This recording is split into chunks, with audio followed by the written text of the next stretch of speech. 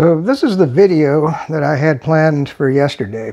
And it's a rather bizarre video, but it's an extremely well-timed video. I was surprised because in Putin's speech today, he basically said that the United States has reneged on all of the arms control treaties under the Biden administration, the War Mongering Democrats, the eco-terrorist, bioterrorist War Mongering Democrats, and that Russia's no longer going to adhere to the treaty. Now, they did not back out of the treaty, which was good, but they said that they, unless Biden's going to give them assurances, which the warmongering Democrats would never do that. They're never going to give Russia the assurances that it needs that they can verify the weapons moderation. And one thing I wanted to point out, this is a whole different world than back in 1963. It's a much more dangerous world, because back in 63, you had the Soviet Union and the United States. We almost blew ourselves up in 63, and then after everybody backed off, cool heads prevailed, and we came out with some wonderful arms control treaties. Well, the warmongering Democrats, they're completely the opposite. They literally seem to be bent on nuclear destruction of the world. So the reason that this video came about, if you want to cut it off right here, it's just going to be a bizarre damn video.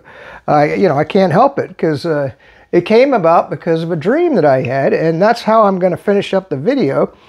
Was with my dream, after I show you the stuff that I can do to help you at the end of the video. So let's just get into the first part, because I was trying to find a good video to show what my dream looked like. And this is off of the Charlie Kirk show.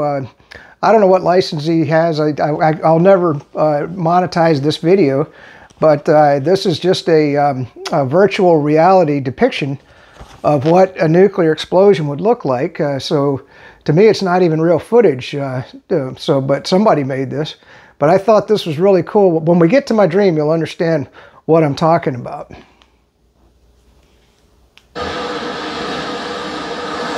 Pretty cool, huh? I mean, can you believe that's computer generated? 9, 8, 7, 6, 5, 4, 3, 2, 1.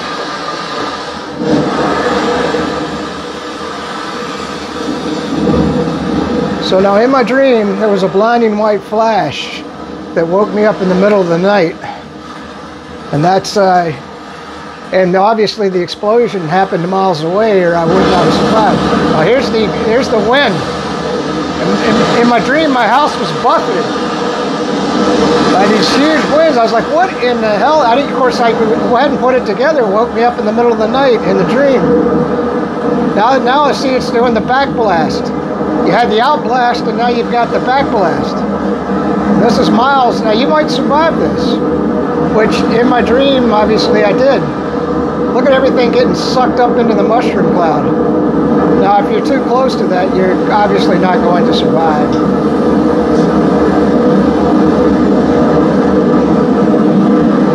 Now, this is kind of showing some of the heat. So maybe this close to the explosion, you might not survive, but you certainly would have these huge winds, hurricane force winds, hell, beyond hurricane force winds, depending on where you are.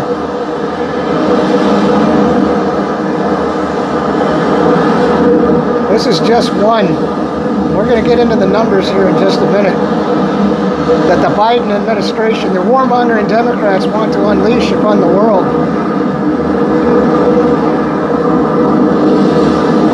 We need arms control, people. All right, so that's it. That's the first part of the video, but I had to find something that showed the outblast and the backblast. Otherwise, the context of the video, you wouldn't understand, because when I get to the dream, you're going to be like, well, if you hadn't seen a nuclear blast, you can go to YouTube. There's all kinds of videos on them, and I kept thinking, well, I don't know if I want to use these because I don't want to violate any copyrights or any of that sort of thing. I don't think using a virtual video from Rumble violates anything. I could be wrong, and like I said, I will never monetize this video. Sorry, I'm trying to get everything out of the way so we can get into the actual information that you need to know. This is just off of the internet. Did I go out and verify all of this with multiple sources? No, but these numbers are pretty accurate from. Well, I did look at multiple websites, and they vary slightly, but most everything in these numbers are pretty accurate. So Russia has, as of the writing of this article, according to the authors, they have 1,588 weapons deployed on intercontinental missiles, and you just saw the virtual video of just one exploding. They have a range of, well, about 3,417 miles, so they can certainly strike anywhere in the United States or anywhere else in the world. And they, of course, 5,500 kilometers on heavy bomber from their heavy bomber bases, which host aircraft capable of carrying and dropping a nuclear payload, just like we have here in the United States. The U.S. has 1,644 weapons poised the same way. So I don't need to get into any more numbers. And you can talk about, by the way, if you ever watch the videos on the ridiculous stuff that came, I mean, if these neocons really believe this, I don't see how we're going to survive as a human race, because they're actually talking about, how you survive a nuclear explosion, and they put out these ridiculous guidelines. You just go around YouTube and you can watch it. This is what the Biden administration, the War Mongering Democrats are putting out. They honestly think that they're going to survive this thing. But anyway, let's keep going. The only real example we have of nuclear bombs being used was in Hiroshima and Nagasaki. With the force, that was about 15 kilotons to 20 kilotons of TNT. Now, if you're from the military, you're carrying maybe 20 sticks per combat engineer of TNT, if that. So think about that, kilotons. I mean, that's thousands and thousands of sticks of TNT. That's a huge explosion. I mean, my goodness. Thermonuclear or hydrogen bombs use the power of and this is kind of how it works. I thought this was interesting. I'm going to read this to you. Thermonuclear or hydrogen bombs use the power of the initial fusion reaction to fuse hydrogen atoms within the weapon. The fusion reaction kicks off yet more neutrons, which create more fission, which create and on and on, which create more fission and on and on. Okay, I understand. I was going, maybe they were being redundant. The result of the Union of Concerned Scientists should be concerned people around the world, in my damn opinion. But, the Democrats, all the Democrats in the United States, they're all together. War, nuclear war, destruction of the world. Oh, my gosh. In a fireball with temperatures that match the heat of the center of the sun, thermonuclear bombs, they say they've never been used. They've been tested, but never used. Well, not the hydrogen bombs anyway. But so let's just talk about Nagasaki, because that's the huge example here. I'll just read this to you. Being at ground zero of such an explosion means instant death. Well, no shit. Did you see the ground zero in that video? For instance, a 10 kiloton nuclear weapon equivalent to the size of Hiroshima and Nagasaki would immediately kill about 50% of the people within a 2-mile radius of the ground detonation. So if you drop that on New York City, I don't know how big New York City, but at least right where the bomb was dropped, 2 miles, everybody's dead right off the bat. So an open air detonation would have a wider blast radius, according to the nonprofit organization ICAN. Those deaths would be caused by fires, intense radiation exposure, and other fatal injuries. Some of these people would be injured by pressure from the explosion, while most would be exposed to injuries from collapsed buildings and flying shroud. That's what I was talking about with the outward blast and the inward blast. And so it was my dream that got this thing going. Yeah, move to a basement or the center of a large building. Depends on where you are. Okay, I mean, if you're a ways out, that might help you a little bit.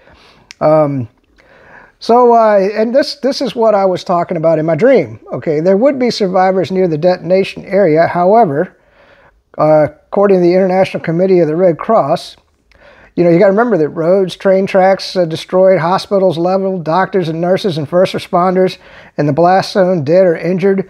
There would be few options for bringing supplies into people to help, especially given the high levels of radiation following a detonation.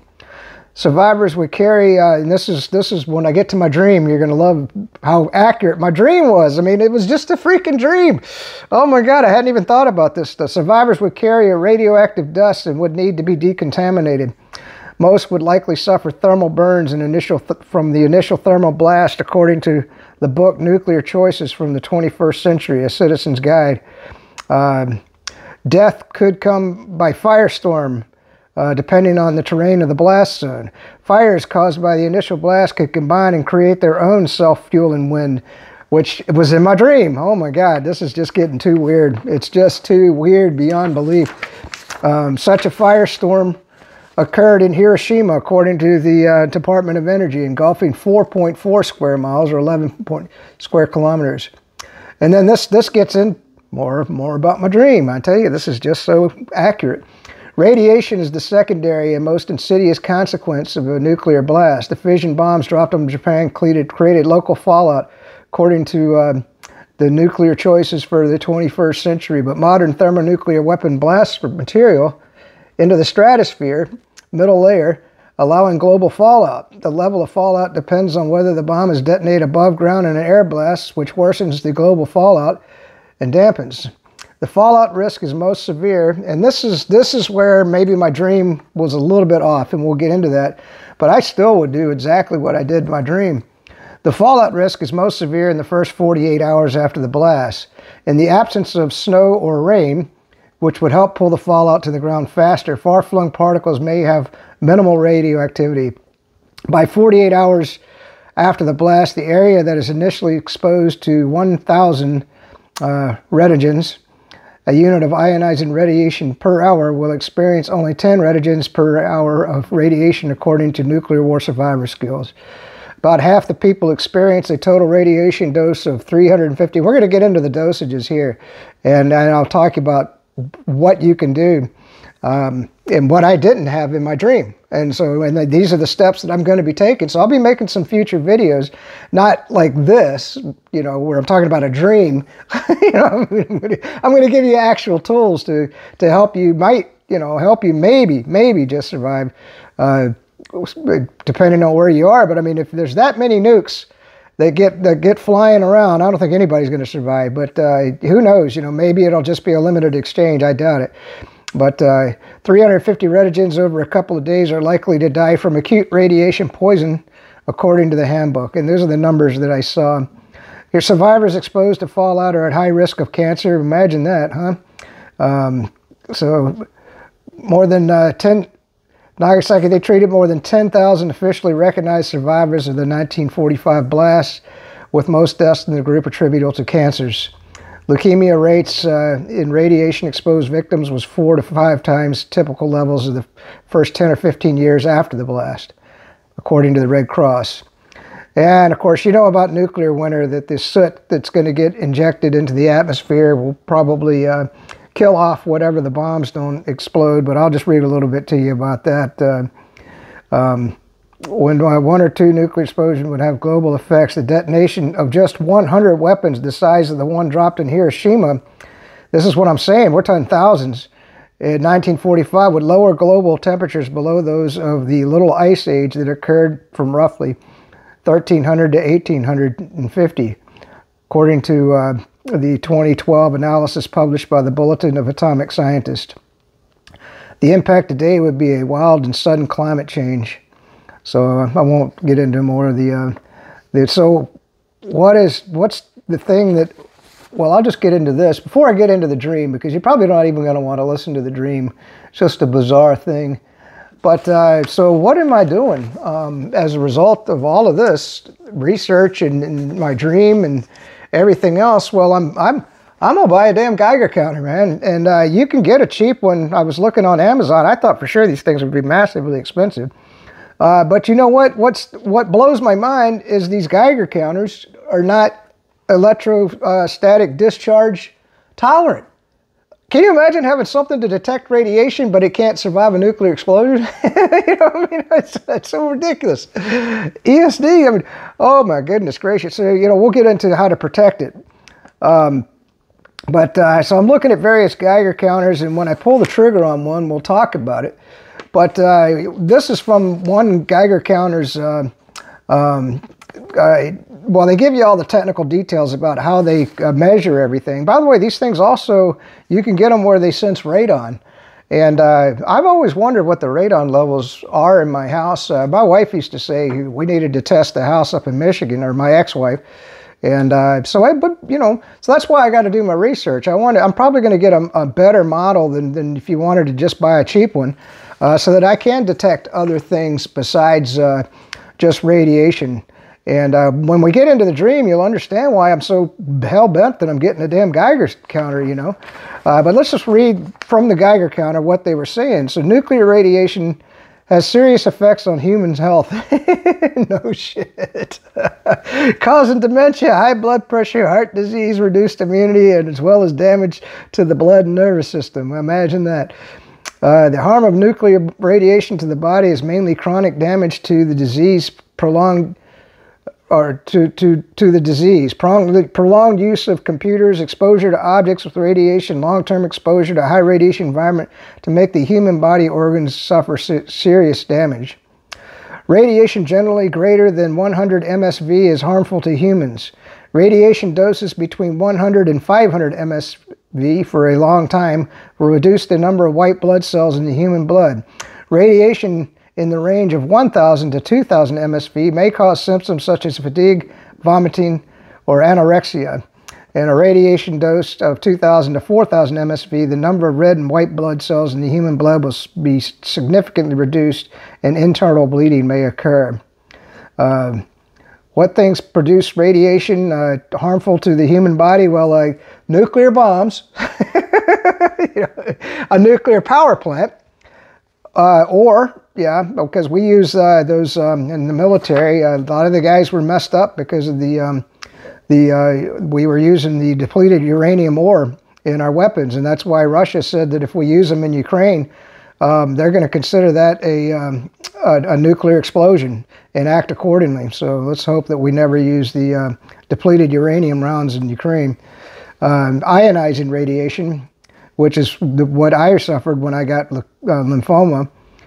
Computer. Now, I'm not sure how intense the computer radiation is now that we've gotten rid of the old CRT monitors. I don't think that the LED monitors put out that much, but I could be wrong. They're listing it in their list here. Radiology, medical equipment, we know about that. That's why I always worry when they're taking 16,000 x-rays. They're saying, well, it's just a little tiny dose, a little tiny dose. Yeah, when you take 16 x-rays, of course, industrial environments. And so here's the, boy, I tell you, it's a little teeny writing. So let's get into the dose and the response. By the way, the radiation detectors, I thought this is cool too, because you can set an alarm on the thing so that if the radiation gets above a certain level, you ever seen that in the movies where they're walking around and they got the radiation detector and, well, usually in the movies it's just going, no, I would just set it to a certain level, and once you reach that level, just give me an alarm. You know, don't be talking to me the whole damn time, especially if you're fighting in a battle. You don't want it giving away your position. You want it to be nice and quiet until you're in a lethal environment. So set the alarm value. When the radiation dose exceeds the value, you set alarm alert. All right. So let's get into the dosages. So you got 5 to 20. There could be a delayed reaction. It could damage the chromosomes. Okay, so all right. Now this is a word that I didn't look up, and I do need to. 20 to 100, temporary leukopenia. Leukopenia, Leukopenia. I thought, I'm dyslexic. I thought that meant leukemia, but it's leukopenia. I don't know what that is. I guess I'll have to look it up. I'll put it in the next video. 100 to 200, mild radiation sickness within hours. Now, remember the numbers from the paper, because I found this interesting, because they were saying, well, I can't remember exactly, but they were given much higher numbers with less symptoms. But this says no, between 100 and 200, you could have vomiting, diarrhea, fatigue, and reduced resistance to infection. And then when we got into the 200 to 300 range, And by the way, I think the number was 350 in here somewhere. I'd have to go back and find it. We're not going to worry about it. I'm just giving you, this is just an advertisement off of Amazon. So severe radiation sickness reaction. Symptoms are the same as above. So 300 to 400, severe radiation sickness, damage to bones and the gut. Probably going to die. 400 to 1K, acute premature death. And 1K to 5K, acute death within days. I imagine a lot of them are within hours. So, I'm going to get a Geiger counter, and we'll go over that when I get it, when I pull the trigger and figure out, because I want to get one with radon detection also, and I want, if I can find one that'll survive an electromagnetic pulse, or an EMP, I think I was calling it ESD, electrostatic discharge. I'm dyslexic. EMP, electromagnetic pulse, I want to get one that can survive that. Now, one thing I wanted to show you is you can go to Amazon and order you some electrostatic bags, all right? And so what I do is I keep all my backup devices in electrostatic bags. And these were dirt cheap. I mean, it really didn't cost me that much to order these at Amazon. And of course, you probably get stuff in electrostatic bags. You know, these are just ones that I got like hard drives and stuff in. And I just keep them, and I put them all down in here, and then you know, here's my backup devices. We went over that in a previous video, and when I'm not using them, keep them in an electrostatic bag. You might come out of the an electromagnetic pulse with some of your computer, at least your data intact. I'm sure your computers are going to be fried. And then, of course, I've got the small USB drives. All right, so this is the point where you probably want to hang up. So let's get into this dystopian, crazy-ass dream that I had. Oh, my God. And you know, that's why I said I want to make this into like a Outer Limits episode, or a Twilight Zone or something, man. I mean, because it was so real. I mean, you ever had those dreams where, you know, you wake up and you were with a dead relative, and you could have sworn, I mean, they were right there with you. I mean, that happens to me occasionally. This was really like that. So in the dream, it starts out with this blinding flash, and you know, my bedroom has blinds on all the windows, so it's really dark at night. I like it nice and dark, and it's very, very quiet where I'm at. And so in the dream now, the blinding white flash woke me up, because I mean, it was that bright. And what was scary was it lasted a lot longer than like a lightning. And so, you know, when you're shocked up out of your sleep, you're going like, what the hell was that? You know, what is that? And then it sounded like a freight train, just like a tornado coming in. And that first wave hit the house, and the whole damn house was shaking all over. Now, the possibility of me surviving something like that, depending on the length from the bath, because in my dream, the nuclear explosion took place at Cape Cod. And so that's, what, about 90 miles away or so. So, you know, I'm not even sure what the blast would be at this far away from it, depending on the size of the bomb. And of course, and then there were subsequent flashes where I'm sure Tampa Bay was getting hit, probably Gainesville, maybe Jacksonville, you know. And so you know, the house was just taking a buffeting, and what the outblast and the inblast, and you know, and you could hear debris flying and hitting the house. Now, my house, I've got a reinforced front door, solid steel, and I've got a reinforced garage door for hurricanes. And I'm putting in, and in the dream, I already had the windows, but I don't have them yet. But I have stormproof windows going into the house. That's something else I want you to think about. So my windows weren't imploding, you know, like a normal window would. With that type of buffeting, the windows would have just gone blown out of the house, and we'll get to that portion of the dream. So, I mean, so everything's dark. Of course, now your electricity's gone. No water, no gas, no electricity, you know, and I hadn't taken proper precautions with some of my flashlights, and so the LEDs have been blown out by the electromagnetic pulse. So I was really dark at night. I couldn't find anything. I said, well, I just wait till the next day and see if anything left is going to work, because I hadn't put my flashlights in these electrostatic bags. you know, even though I kept my computer equipment in there. And so I was like, holy shit, what, you know, because obviously at this point, you know, it was a nuclear explosion. And the same with my radios. I didn't have, it turns out, and I can't explain this from the dream. That's why I said it was a bizarre dream. One of my radios was working, and it's a weather / AM, FM, regular little radio. And that's the only thing I had to listen to what was going on in the world. All my other radios, the transistors has been blown out, which that's another thing I'm going to look into, is to get a shortwave / a nice, really nice radio with good reception, and I'm going to put it in multiple electrostatic bags, and I'm never even going to break it out. I'm just going to leave it in there for a major emergency like this. So, because you know, and that was the wild part. It was just like being in that movie with Will Smith, because I couldn't get anything. I couldn't get nothing. I just sit there, and we're going to get into the later part of the dream. So the next day I woke up, and you know, I walked over to the windows, and I just opened the blinds, and I looked out, and it was like a dystopian nightmare. You know, most of my neighbors' houses, the windows were blown out of the houses.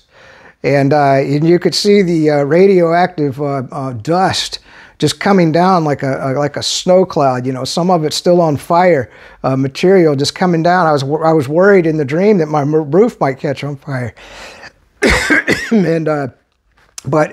And what was wild was, you know, even on my street, there were people out in the street walking with the dust all over them, because they're out, and some of the houses were on fire, and I don't think it was from the nuclear explosion. It was either from the particulate coming down out of the atmosphere, or they had suffered a gas explosion, because I imagine some of the gas veins had blown up. And in my thought in my head was, how did my house survive so well? Well, you know, storm-proof windows, doors, and plus I've got these huge oak trees and a fence right next to the back of my house, and that buffeted a lot of the wind, even though some of the fence was blown over. I was thinking, man, that fence saved a hell of a lot of damage on my house. And so, you know, that day, what are you going to do? I was kind of just going around assessing the damage, and I got together, you know, I've got my chemical warfare suit, I got my gas mask out, you know, and I'm just kind of going through the numbers. And you know, one decision that I made that I was real proud of in my dream was, I have a 50-gallon water tank, and that 50-gallon water tank is it's an emergency water supply. A lot of people around here have gone tankless, and I thought about going tankless, but not only is it more expensive up front anyway, it doesn't give you an emergency water supply. And I thought, well, you know what, at least a hot water tank is an emergency water supply. So that's why I went with it. So I said, well, okay, I've got 50 gallons of water. I've got 4 gallons of distilled water that I keep on hand, because I don't like to keep water too long in the plastic. So, I mean, I know you can go and buy, you know, the whole huge things at Walmart of bottled water. You know, I keep, and of course I have bottled water that I use on a daily basis, you know, in my fridge, and that's, you know, the Yetis. I got a bunch of Yetis that I use when I go out, especially in the summertime when it's hot. So I had those, and then I got to thinking, you know, I said, well, I got the toilet bowls, because I'm really, you know, I didn't know, obviously I didn't have a Geiger counter, so I don't know the radiation levels as they exist in the house. I just know that I cannot step foot outside the house. And I was feeling bad for all the people that were stumbling around outside. It wasn't too many of them, because there's not that many around my neighborhood. And of course, I also weaponed up. I got out every weapon in the house, and I staged it all around in case somebody tried to break into the house. But I mean, everybody would, if they got that dose of radiation exposure from all of the stuff coming down without decontamination, they were going to be dead inside of 2 weeks anyway. So I knew, and I can't bring a radioactive person into my house, because they'll contaminate my house. So all I could do is just kind of day after day look out the window and watch, you know, every now and then you'd see somebody just collapse and fall over, drop dead, and you just go like, oh, hell no. And luckily, in the dream, I had lots of books, and so I would just sit and read. I've got all these fantasy novels, and most of them I've forgotten, and I've just got hordes and hordes of books, and that's all I could do. And each day, in the dream, I would wake up and I would go through the radio to see if I could get somebody. I had some walkie-talkies they have a very limited range, and I would go through all the frequencies on the walkie-talkies. I think they only got like 15 channels, and I would try those every day, but wanted to save my batteries just in case. And so I would see, is anybody out there? Can anybody hear me? Now, as far as like hygiene and everything else, at first I was using the toilets, but like I told you, I wanted to keep the toilet bowls for the water supply. So I fished all the water because I couldn't go outside. I could not go outside, and I did not know, well, this says 48 hours. I was determined in the dream to stay in the house for months if I could. Which is, it's just funny because of all your preparation. I've got a 50-gallon water tank outside my house, a water barrel, and then I've got a lake right over here that I can pump water out of. But if it's radioactive, and by the way, my filter will filter out radioactive particles. So I planned for everything except the ability to be able to leave my house, so that I could go get the water. And I was punching myself in the dream. I was going, you damn idiot. You didn't get a Geiger counter, so you can't measure the radiation. I mean, because if you went outside and it wasn't too bad. Now, yeah, I've got the chemical warfare suit, and I've got the boots, the chemical warfare boots, and I've got the gas mask, and I've got the cover over my head. But once you go out and contaminate that chemical warfare suit, what are you going to do? You can't bring it home, put it in the garage and contaminate your garage, right? So that's why I wanted things to all of the, because at first, it's an exponential decay of the radiation. So I figured if I waited long enough, it should be pretty decayed, and I should be safe in my chemical warfare suit, and then just come home. And, I don't want to rinse it because of the charcoal, but I can always get out and brush it really, really well, take it off carefully. And then, when I did put it back on, try not to touch the outer fabric and then reuse it multiple times. And that was another thing in the dream, and I got to check on this. I didn't have but a couple of the filters for the gas mask. You can only wear those filters for so long, especially if you're in a radioactive environment. So I'm thinking, am I gonna make it? And the weird part was I was the only one. I was all alone in this thing. And you think, well, and I was kind of losing it, because I kept thinking, well, is it worth surviving? But I just knew in the dream I wanted to live. I just wanted to live. So finally, after a month, well, and this is the gross part. This is the really, really, really, really gross part. You might want to just cut it off right here. Well, of course, I filled up the toilet bowls, and I can't flush because I got no water, right? I can't go outside to get water, and I'm not going to take my potable water and put it in the tank so that I can flush the toilets. So now you can't use the toilets no more. And of course, the smell coming out of the bathrooms in the dream was horrible. And so I shut the doors to the bathrooms, and I said, well, I just won't use it. You can't take a shower anyway, right? I brought the toothbrushes into the main area. So that I could, at least use just a tiny bit of water. Now, I had lots of soft drinks and everything else, and then I did have some beer and liquor. So there were days I just got drunk for days on end, and just didn't want to deal with it. I got depressed in the dream. So then after using the bathrooms, what are you going to do? You're going to crap on the floor? No, I got buckets in the garage. So then I started using the buckets. And I filled up the buckets with sewage, and but I didn't want to take them outside. So now my garage stinks like hell because all the sewage that's in my garage. So finally, after about a month or a month and a half, I just said, if I die, I die. I gotta get out of here. And of course, the first things that I did was I took the buckets out of the garage and just put them out, way the hell away from the house, and dumped them out as best I could and just put them there. I was going to let the rain take care of them, or take them over to the lake and wash them out there. And then, of course, I got the water. I didn't want to use the water in the rain barrel because I figured it was the most uncontaminated water. And by the way, in the dream, the golf cart was working. The golf cart just is an old golf cart, and the batteries worked. And so I took, I couldn't recharge the batteries, but I did have a limited lifespan. So I took the buckets once the rain had washed them out, and I went over to the lake, and then I could flush the toilets now with the water from the lake, and that's about it. I kind of woke up at that point, and that was it. I was like, pardon my French, what the fuck kind of dream is that, man? I mean, what the hell? I was like, what in the hell kind of dream was that? Oh man, I'm sorry I did this video, but I was just thinking, look how well prepared I was. I had the chemical suit, the gas mask.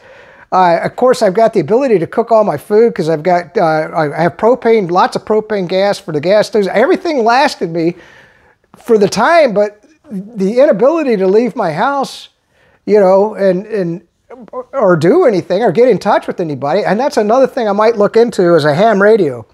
I might try to become a ham radio operator because I tell you what, it would have been nice, just like in those dystopian movies, wouldn't it have been great to be able to get on your ham radio and try to talk to people around the world because, you know, there's probably pockets of people that survived if you did. I don't think anybody in the United States would, but I mean, in the dream, I did, so who knows. All right, that's it. Peace out. Stay free. It's good to live in the free Republican state of Florida, and I was just going to make a bizarre video. It was just a bizarre thing. And of course, Putin coming out saying he's backing out of well, not backing out of the treaty, just not going to obey it. And of course, we got China weaponing up. We got North Korea weaponing up. Iran's damn close to a nuclear bomb. Let's hope we don't exterminate the world. The War Mongering Democrats. Peace out. Stay free.